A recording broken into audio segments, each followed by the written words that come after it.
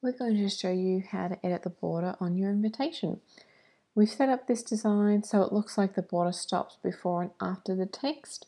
If you find your text is too long for the existing space or it's smaller, you can adjust the space for a customized fit.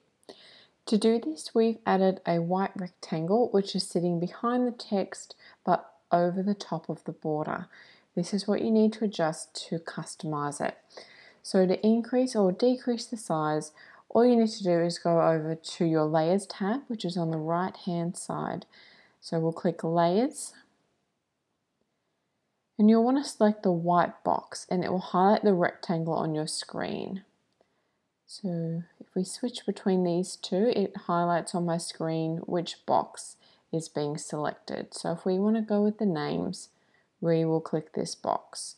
So if you have multiple boxes like we do here, just click through them until you find the one that you're looking for the desired space. So once it's highlighted, click and drag the blue box in the middle, and just like that. You can also move the white box to an entirely new location if you choose. If you hold down Shift and select the white rectangle, which we have, and the text, you can move them both together to an entirely new location if that's what you'd like, or you can delete it and get rid of it. If you're wanting to change the color of the background, you can. You'll just need to make sure you change the color of the white rectangles as well. So if we wanted to change the color, we'll go over here. We'll do pink, for example.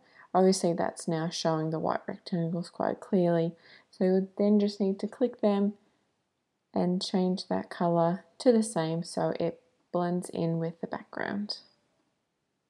And that's how you edit the border. If you have any questions, please feel free to send us a message. You can also change the color of the border if you need to. You can just click it and then go up here and you can have some fun with it. So hopefully this has been helpful.